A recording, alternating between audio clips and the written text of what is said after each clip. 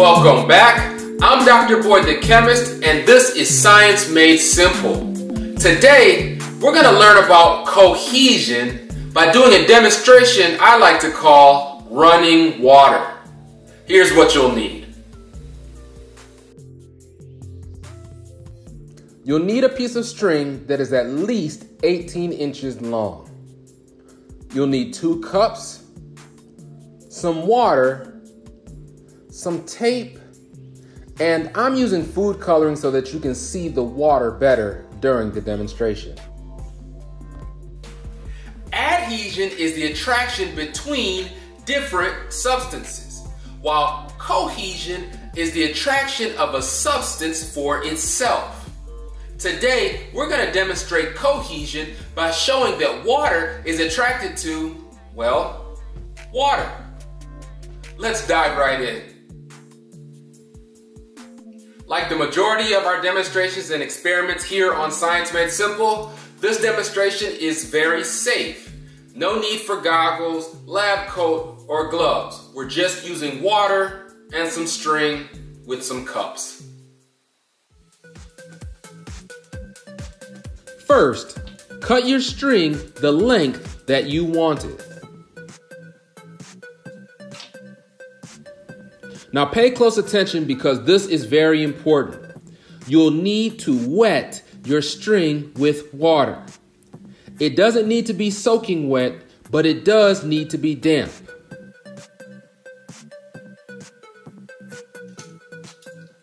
Now, take one end of the string and tape it to the inside of one of your cups, preferably towards the bottom. Tape the other end of the string to the top of the inside of your other cup.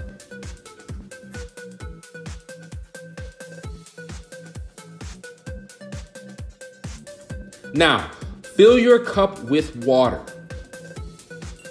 You can also dye your water like I've done here. It'll help you to see the flow of water better.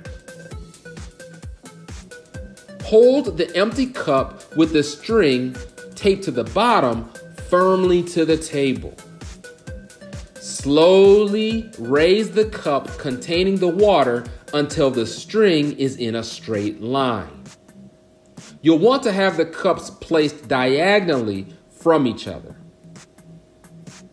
Also, you'll want to make sure that the string is not touching the lip of the cup that is at the bottom. Finally, slowly begin to pour the water from the upper cup down the string. You'll want to pour slowly because if you pour too fast, gravity will take over and cause the water to spill. It's also a good idea to have some paper towel under the cups because some water will spill. Now, watch as the water travels down the string and into the bottom cup. How is that happening?